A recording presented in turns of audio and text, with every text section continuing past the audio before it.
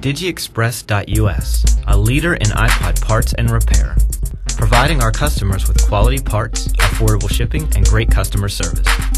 DigiExpress.us.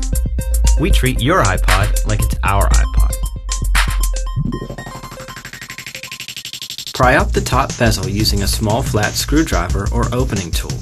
The bezel is held on with adhesive, so work the tool around the outside until it comes loose. Do the same for the bottom bezel. Remove the two screws from the top of the iPod. Remove the two screws from the bottom of the iPod.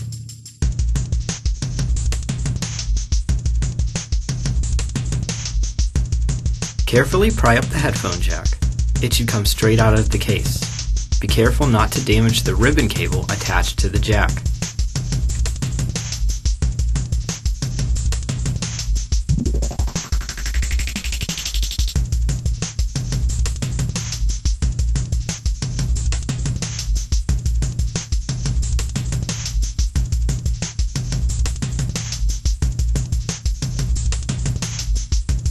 Gently lift the ribbon cable to release the connector down inside the iPod.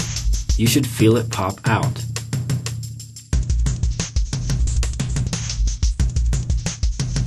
Pry up the metal bracket around the USB port and remove it.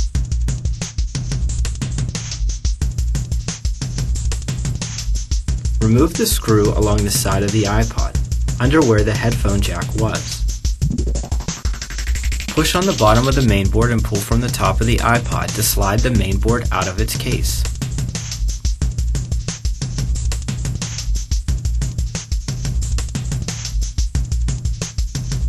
Flip over the LCD to expose the connector.